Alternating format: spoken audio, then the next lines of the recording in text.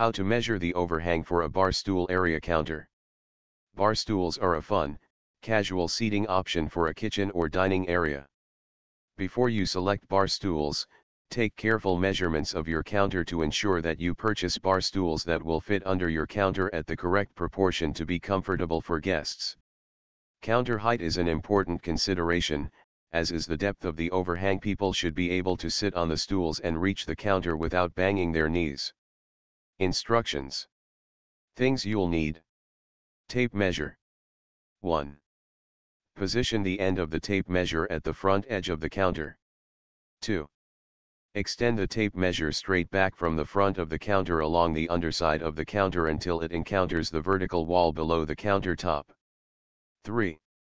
Note the dimension on the tape measure where it meets the wall. This is your overhang measurement.